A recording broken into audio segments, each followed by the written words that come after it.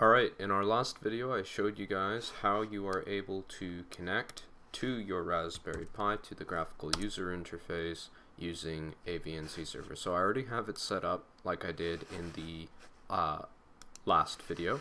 The Raspberry Pi is already plugged in. Something I forgot to mention is that if you want to do this again, so say tomorrow you turn off your Raspberry Pi and you want to get back in again, you are going to have to start up your Raspberry Pi SSHN again, and then you're going to want to VNC server 1 again. So you have to do this every time you want to be able to patch in through the VNC like that. And you could write a script that boots this up. You could set it up so that it boots up automatically. I haven't gotten around to it yet. I just wanted to show you the quick way to do it in these tutorials. So now in this tutorial set, what I'm going to show you how to do is transfer files between your Raspberry Pi and your computer. Right now we're not able to do it. If I wrote something on my computer, wanted to upload it to the Pi directly, let's say a song or whatever, I can't do that right now, and that's what we're going to set up. And there are two methods to do that. One is a little bit more elegant than the other. In one, I can use the Finder and get into it just like it was a device or a shared device like you see other computers here on my network, or you could do it through FileZilla, which is an FTP client. I'll show you how to set up both in this video.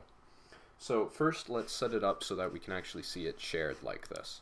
The way you're going to do that is first you're going to have to install a new package called Netatalk. So we're going to install this package. Yes, we're going to continue, and this will take a minute.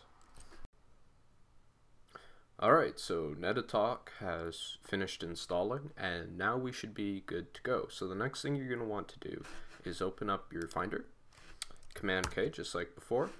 This time type in AFP:// and then the IP address of your Raspberry Pi. If you hit connect, you're going to want to enter the username and password of your Pi. So in this case, Pi and Raspberry. If you connect, here we go. Right here in our Finder, we see the GrowPi, home directory, desktop, and we can access our files. Just proof of concept, something I already tested out before filming this, is we could create a file. So I'm going to go to the desktop, open up the text editor, create a file that says something, and then I'm going to exit, and yes, I'll save it. I'm going to call this file tester, and there we go. So if we look for it, we see our tester file right here. Okay, cool. So if we go into our Finder, and so this is through the GrowPi desktop, we see our tester file. Okay, cool. If we open with it here, text edit, poop, just like what I wrote before. Excellent. We can then copy this file and put it right here on our desktop here, and the file's now here. Now let's say I rename this file tester2. Tester2 is already taken. See, I told you I did this before. Let's call it tester3. Okay, excellent. So if we open now tester3, it says poop. Let's call it poop3, just so that we know it's different. And then we can copy tester3 back.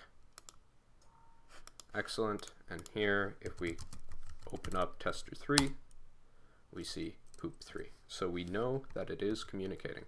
An alternative way of communicating, sharing files from your computer is through another program called FileZilla. And if you download the FileZilla client, this is a free open source platform, I believe. Yeah, there you go, open source.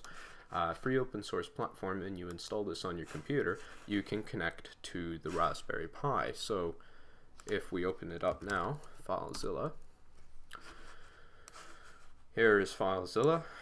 Our host is the Raspberry Pi, so 192.168.2.2. Our username is Pi, our password is Raspberry, and we are connecting through port 22, which is the SSH port. We quick connect. Yes, it's okay. And here on our right, we have the Pi side. Here on the left is the computer from which you are on currently side. So if we go to the desktop here, we do see our tester and tester3 file, just like just like we see here, our tester and tester3 files. So we can quickly download these files. So I'm going to delete the tester3 file on my computer, and it's defaulting to the desktop now.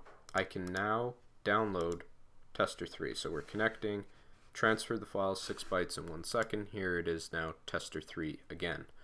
So it effectively allows you to do the same thing, but this is far less elegant than simply using the Finder, which, you know, if you're already used to using a Mac, this is quick and easy compared to this. So this is the nice way, in my opinion, of sharing files between the Raspberry Pi and your computer. This is the less nice way, but an alternative way to get this set up. And you can do this on a PC as well. I'm not too sure about this on a PC. So this is how you set up file sharing between your Raspberry Pi and the computer that you're working on.